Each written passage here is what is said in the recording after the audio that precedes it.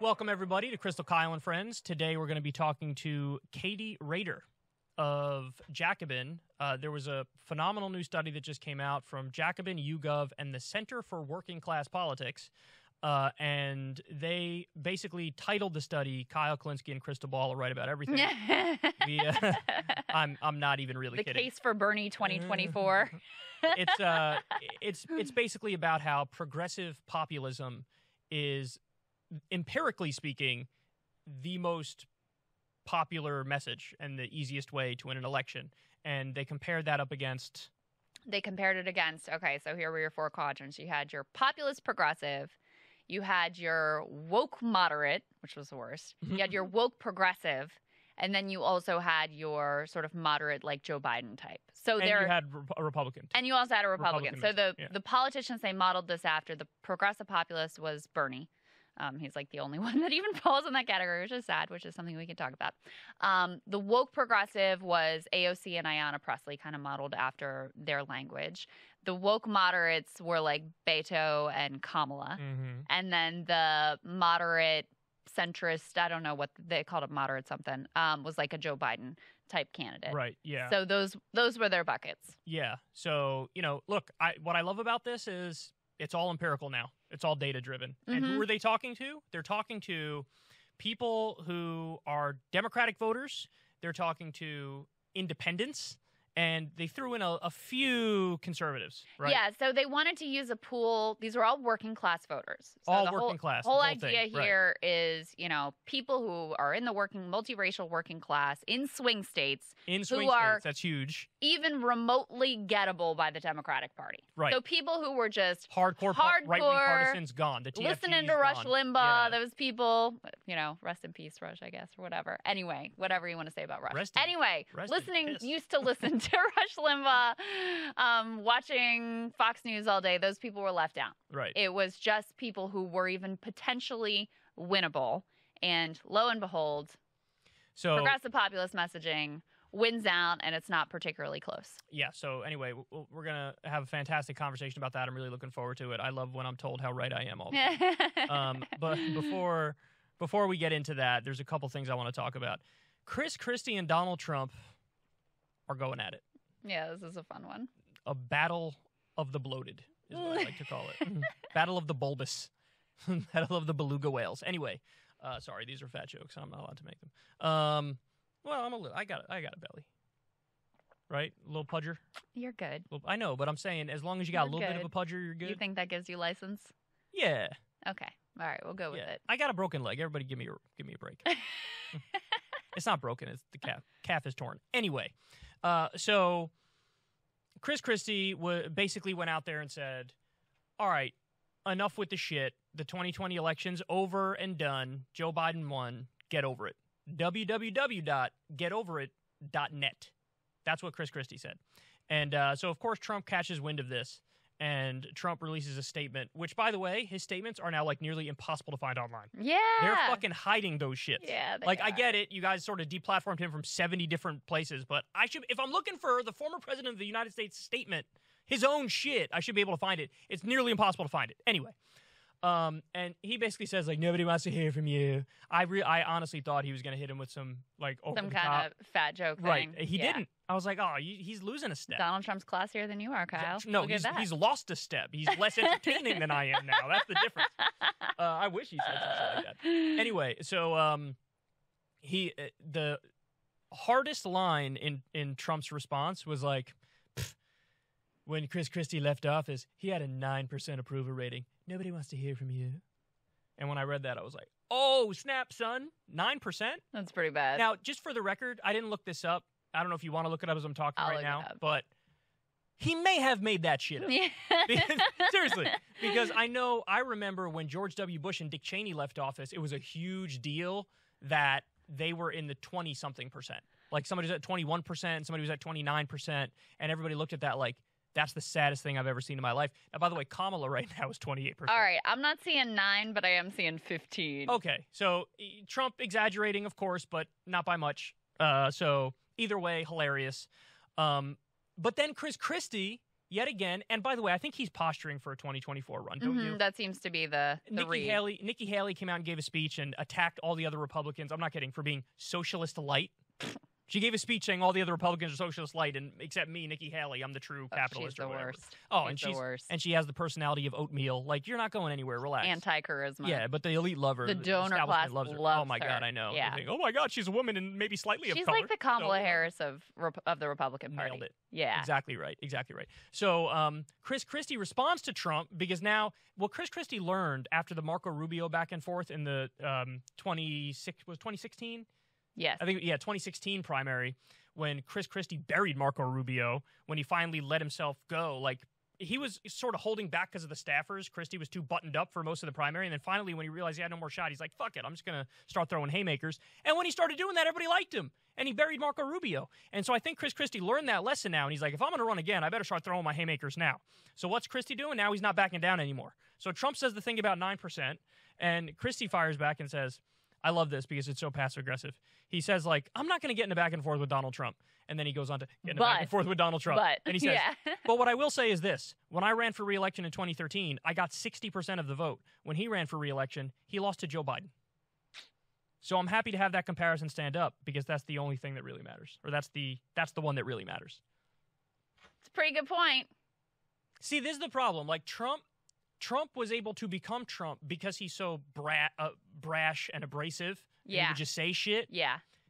But he's also an idiot. Whereas Chris Christie can be brash and abrasive, and he's not as dumb as Trump. He's still dumb, but he's not as dumb as Trump.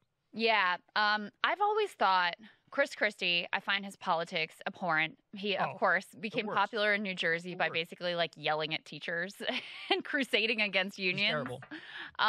So obviously his politics are terrible. I've always thought he was very politically talented and one of the more talented politicians on the Republican side.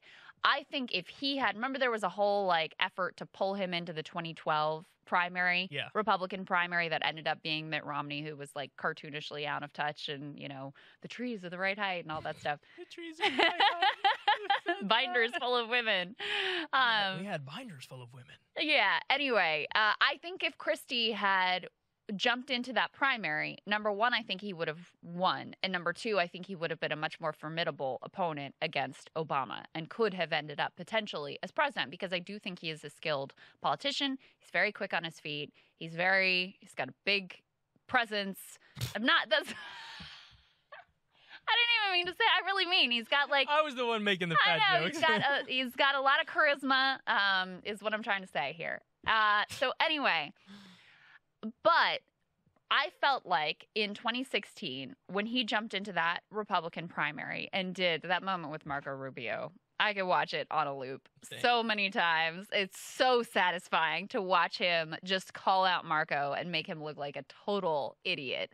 But I felt like Trump kind of blocked his lane because that's right. Because Trump could out brash and out brazen and out bully and out like Christie ridiculous. Was ruined by the consultants. Everybody. He was ruined by the consultants. So I didn't really think that he came off as any different. I just thought that Trump was more of what his lane had been.